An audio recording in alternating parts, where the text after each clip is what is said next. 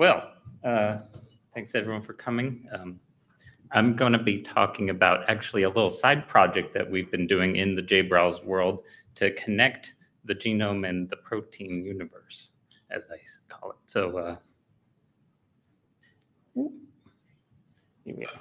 So JBrowse 2 does a lot of stuff, and I don't have the talk to give about that right now, but we can show whole genome overviews, compare different species with synteny plots, visualize structural variants. But for this talk, we're going to look at connecting the protein world to JBrowse. So I wanted to dig deep into some of the challenges that we actually face into this as much as I can in 5 minutes. So can we derive what we need to know about proteins just from what users normally come to JBrowse with, which is just GFF files?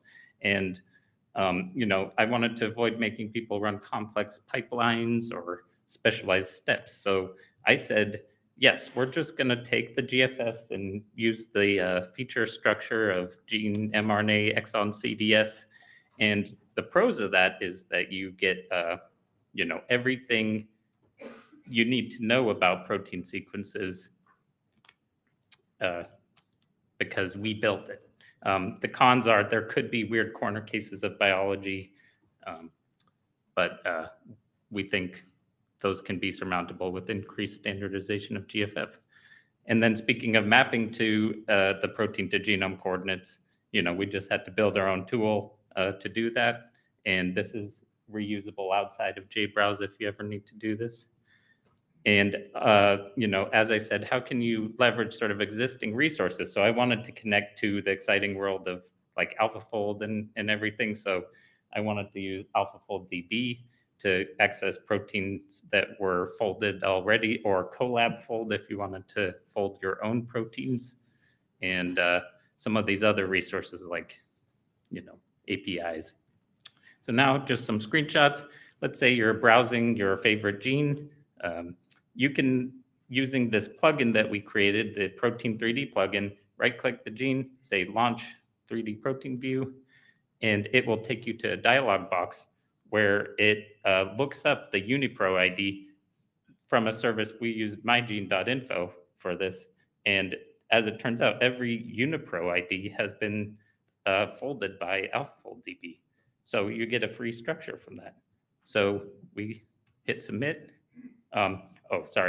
And then the alternative is if you don't want to use AlphaFold DB, you can manually upload your own PDB file from, say, collabfold.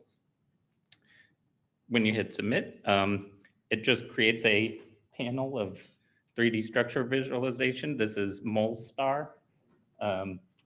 And what is unique about this is all the coordinate mappings are in our head, so to say. So you can do a mouse over on the protein structure, and it highlights where that is on the genome browser and vice versa.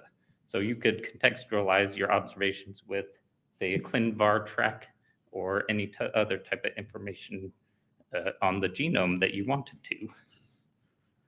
to. This is a real random thing I threw in. We could do other types of viewers as well. So I know there's an ICN 3D presence here, so I just hacked this up. It doesn't have all the mouse overs integrated, but that could be a fun project.